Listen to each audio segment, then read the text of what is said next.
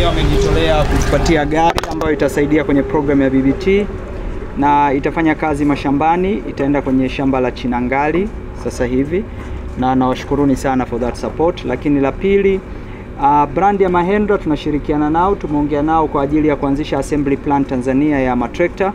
Kwa hiyo wao na local partner wao ambao ni Agricom tuko nao kwenye hatua za mwisho kwa ajili ya kuweza kuanza assembly plant ya matrekta katika nchi yetu.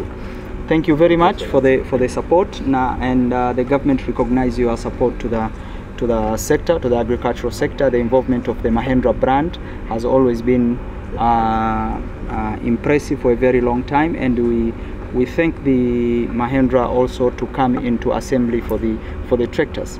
But also we thank the GF as your partner, local partner, for the establishment of the assembly plant for the pickups.